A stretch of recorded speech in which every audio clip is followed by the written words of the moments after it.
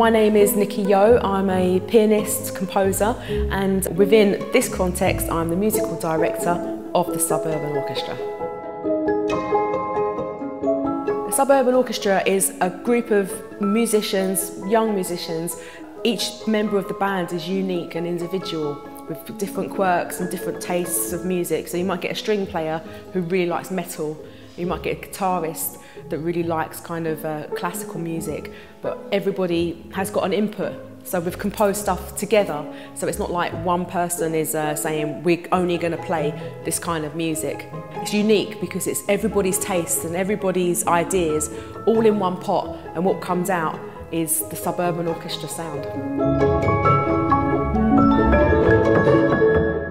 What's really exciting for me about the Sub Urban Orchestra is just, it's very different.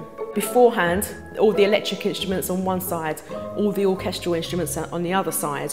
Now they're a group, regardless of where they're seated. They're a group that plays together.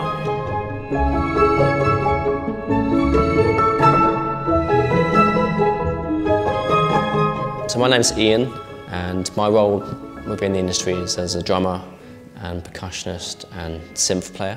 My role was to co-lead and kind of co-assist Nikki with the creation of all the music and being a rhythm section expert, working with all the guitarists and the drummers and the bass players. We wanted to make sure they were confident and comfortable with their existing skills and then push them into different areas, different genres of music, different ways of playing, different levels of dynamic. Lots of different technical things. Different bits of technical stuff with the woodwind, in terms of mic placement, getting them used to that, getting them used to clip-on microphones. We're doing a lot of that today. I think what makes Sub Urban Orchestra unique is that they're not using notation. They do have a voice, and we had an open platform right from the beginning that they could try out different instruments, that they could really have an input and take ownership of the music. I've been playing drums for about 7 years, since I was the age of 5. We've kind of created like a mixture of rock, and then you have like some classical in it.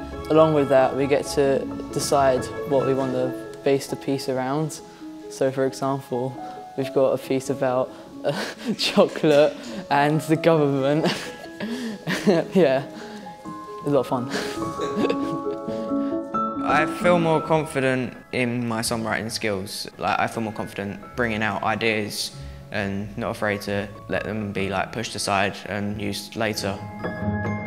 I've actually learned how to use mics and that, and how to mic stuff up and mix stuff, which is quite interesting because I never used to be able to. When I'm in orchestra, it's a lot easier to cooperate with classical music, but maybe it's a bit harder to cooperate with rock music whilst playing violin.